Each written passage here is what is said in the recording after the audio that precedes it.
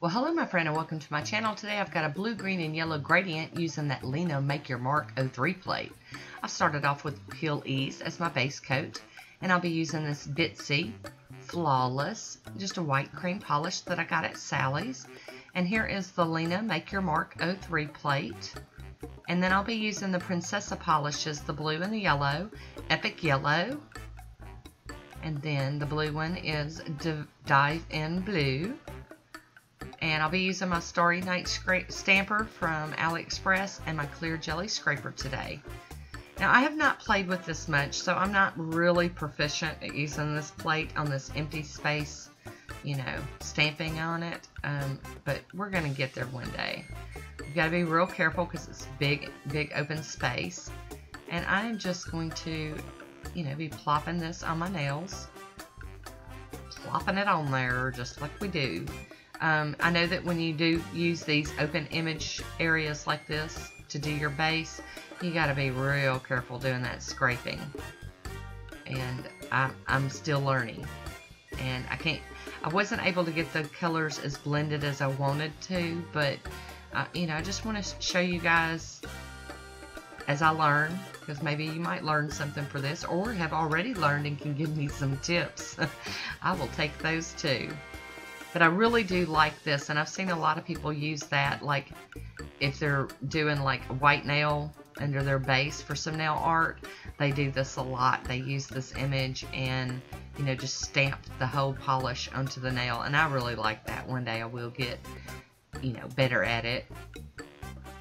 And this part, I probably could have cut some of this out, me just doing the same thing over and over.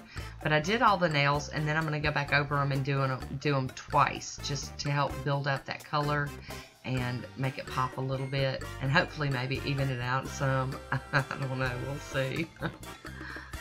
But I really was looking for something bright and, you know, getting away from, you know, doing the same thing all the time, because I am a stamper. I love to stamp. To me, it's easy nail art, but this is a little different. So, I mean, it's still stamping, but it's different stamping. And I will be stamping some images on these nails after I get this gradient done. Now, as you can tell, that's a little messy looking, but it's all going to be good after we top coat it and do some stamping over it. I've seen the finished product, and I was really happy with it, so... We'll have to get your opinions at the end and see what you guys think of this. But I also like showing you guys when I'm trying something new and the struggles I have with it, or that it doesn't just turn out perfectly, because all of my manicures do not turn out perfectly. I have found ways to make them look better or be passable, you know, on a lot of them. And you know, we're all learning together, and we all share ideas and tricks and tips that we pick up along the way, and that's one of the things I love most about this. So now I'm using that same plate, and I'm going to pull two images off this plate.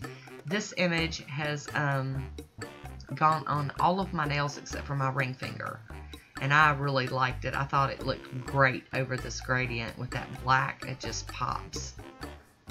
And I'm putting that one on all of my nails except for that ring finger, like I said. I'm going to use another image on this plate for that one. Just kind of break it up a little bit, you know. And on these stampers, as you can see, I like to hold my nail upside down and just push down into the image where I want it. These stampers are great for, you know, full coverage if you're covering a whole nail with something and you're not too concerned about placement. This stamper is one of my favorites because it's so sticky. It picks up any image that I'm struggling with, and it's just a matter of placement. That's the only issue I have with this. It's not clear. I can't see through it. Some of that nature of the beast stuff. And now I'm moving over to this other image over in the corner. It's still a flowery looking design, but I thought it went well with the other image that I used. So there we go. I'm having a little struggling with this liquid latex. I don't know why. I've never had this much trouble getting this stuff off before. Maybe I was just having one of them days. And then I'm going to go in with my piece of tape and get up some of that dried polish that's just hanging on there. And then we'll do our regular cleanup. But I love this little tape trick. I just use it all the time for all sorts of cleanup. So there we go. One more little piece. Just love it, love it. And here we go. I'm going to go in with my Sonia Kashuk's Tools number 27 brush and some acetone. And just do a little bit of tidying up there. I love, love, love this one. And you can see that little bit of green line from the yellow and the blue mixing. It's just not as wide as I wanted it to be. But this is my long nail hand, so there we go. And I'm going to top this one off with some Poshe top coat today.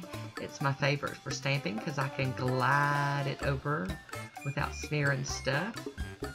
And you can see I went over that one more than once or twice and I didn't smear it. So that's part of my love affair with the Poshe top coat. You just get used to using whatever you're used to using. There we go, I'm capping that end. So, oh, Woody, look, look. Surprise visit from Woody. Yay. So there we go. I hope you enjoyed this one. Here's my swatch photo. Leave me a comment down below and let me know what you think about my mani. Thanks for watching. Until next time, be good to yourself. Talk to you soon.